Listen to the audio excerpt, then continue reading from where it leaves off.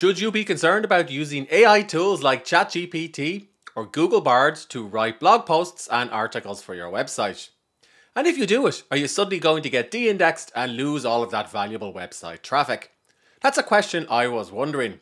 And I was pleased to read on Google Search Central that appropriate, and appropriate being a keyword, use of AI or automation is not against their guidelines. This means that you can use AI tools to create some content once you're not trying to manipulate search engine ranking results. In other words, Google wants you to write for humans. And that's also probably because Google is starting to roll out AI in its real-time search results, much like Microsoft are doing with Bing and ChatGPT. The Google bot also wants you to demonstrate that you're creating original, high-quality, people-first content. The content that you're writing or publishing should demonstrate your earned expertise, authority, and trust. So in other words, it's not as simple as firing up ChatGPT, writing an article, and pressing send, submit, or publish. Let's say I was using ChatGPT to write an article about how to become an author. Well, if I wanted to demonstrate some expertise, I could perhaps refer to my writing process for one of my books. So do consider how you can demonstrate or leverage your personal experience when you're using these AI tools. If you're going to go ahead and write an article with an AI tool like ChatGPT or Google Bard, there are dozens of different AI content detectors that you can use before you publish that article on your site. I've tested many of them and I'm going to walk through 7 of the best so you can understand exactly how they work. Let's say I'm running a food and drinks website and I've written an article about the best coffee pods. My article is starting to rank, so I want to improve it by adding an FAQ to the article. Now normally writing answers to an FAQ is a little bit time consuming. Sure, I could ask somebody else to help, but isn't this something that an AI tool is good for? So I'm going to use ChatGPT to ask and answer some of these questions and then see if I can add the content to my existing article. I'm also going to use a more advanced AI tool which I recommend for writers. It's called Koala and I've reviewed it extensively on the channel. And I'm going to use this to generate an entire article that's 1,600 plus words long. It's all about Stephen King's net worth. And I'm going to see if this article is ready to publish on my site or if I should consider editing it a little bit more before I press publish. I found 7 different tools which I can use to check content for AI. First one is GPT-0. It's free to use, and if you want to check more than 5,000 characters, which isn't very long, you will need to take out a premium subscription, which is currently $20 per month. Now you just simply go onto the website and put your text into the dialog box and then you select what tool you use to generate the text in question. So for GPT-0 and for the other 6 tools that I tested, I asked ChatGPT, can you freeze coffee pods? And I've pasted the answer in to them. So according to GPT-0, this has a moderate likelihood of being written by AI. GPT-0 scores an article based on the perplexity and burstiness of the text in question. What? Well, perplexity basically describes the randomness of the text. So when you and I are writing a sentence, we tend to sometimes pick random words and phrases. Whereas a machine like ChatGPT or some other AI tool will use algorithms and machine learning to figure out what sentences and phrases to write next. So it doesn't tend to be as random. Burstiness basically describes whether you're using longer or shorter sentences in conjunction with each other. Again, it's something that a more creative writer would do, whereas a machine is less likely to do. Next up, I use one of my favorite AI detection tools. It's called originality.ai, and you will need to take out a premium subscription. So I pasted it in my text, and it only took a few seconds to scan it. And basically it said 96% of the text was written by artificial intelligence. And it even highlighted the sections that it feels were written by AI. Of course, 100% was written by AI.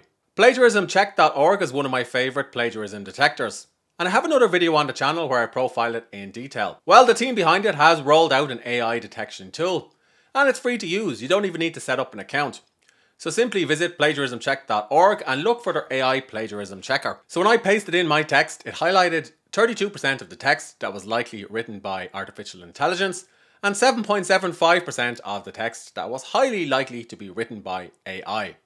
So I like that it was free and quick to use, but perhaps not as accurate as some of the other tools in this roundup. Sapling is an AI content detector which was developed by researchers from Berkeley, Stanford and Google. It's pretty easy to use and it's free. So you can visit the sapling.ai website, look for their content or AI content detector, paste in your text and it'll scan it instantaneously. I was pleased to see that it flagged 100% of my content was written by AI.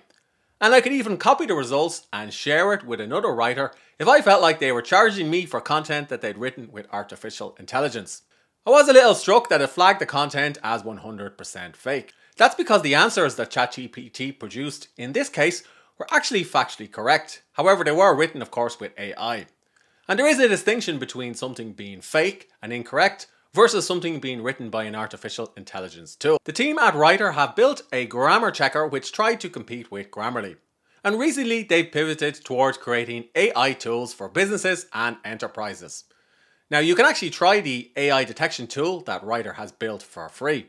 So I took my text, pasted it into writer.com and it scanned almost instantaneously. Unfortunately, the results weren't very good. According to the Writer AI content detector, this content was 100% human generated. Clearly, it was not. CopyLeaks is another popular AI content detection tool, and it's been praised by reviewers online. It's free to use and to try. So you can simply create your account and then paste in some sample text. Once you paste it in your text and click check, it will give you a probability score for how much of the content was written by AI. And in this case, it said 71% probability that my FAQ was generated with an artificial intelligence tool. So I liked that it was quick and easy to use. Next up, I took that article that I generated with Koala about Stephen King's net worth. It's a relatively long article, clocking in at 1,600 plus words long. So I took the article, plugged it into GPT-0, and it flagged that some parts of the article were written by artificial intelligence. And I even went ahead and highlighted the sections that I should consider editing. Now actually the entire article was written by AI, but Koala is quite a good tool, so it may have circumvented some of these AI detection tools. However, when I plugged the same article into originality.ai, it flagged that 100% of the content was written by artificial intelligence. Again, highlighting sections that I could rewrite or revise. When I put it into Sapling, it flagged the content as 99.8% fake. Now I did fact check the article and the content isn't actually fake, so I would take issue with this. However, it was encouraging to see that it had flagged the content as being written by AI. When I put it into CopyLeaks, it also flagged it as written by AI, but perhaps the metrics were a little bit less insightful than some of the other tools that I featured. As useful as these AI detection tools are, there is a big caveat. So I took an extract from the US Constitution and I plugged it into my favourite AI detection tool, originality.ai.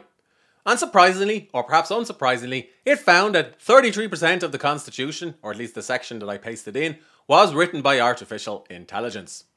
Now, unless there was some sort of time-travelling GPT robot, clearly it wasn't written by AI. So you do need to take these scores with a little pinch of salt. So if you're going to use GPT or Bard or some other tool like Koala to write your articles and blog posts, consider how you can insert some personal impressions into the article in question. And always fact check the results.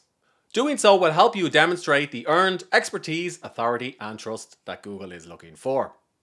Oh, and if you do use an AI content detection tool and you're not quite happy with the score, investigate a little bit further before you start getting really alarmed.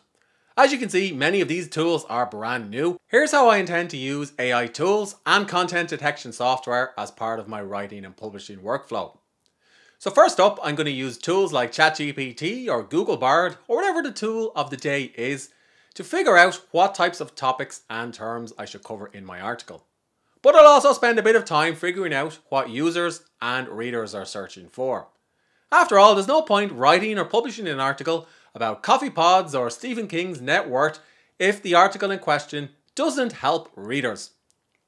Then when I've written that first draft of the article, perhaps I'll use AI for some of that, I'll also insert some personal impressions, insights and stories. And when I have a draft that I'm happy with and which I've run through a grammar checker, I'll paste the article into one of the AI content detectors that I've profiled in this video. Now my current favourite tool is originality.ai, with the caveat that it's not 100% accurate.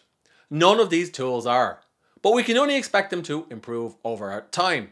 After all, this is a brand new area. And if you'd like to get more reviews of these AI tools or content detectors, or simply learn about using AI to write, then don't forget to subscribe to the channel.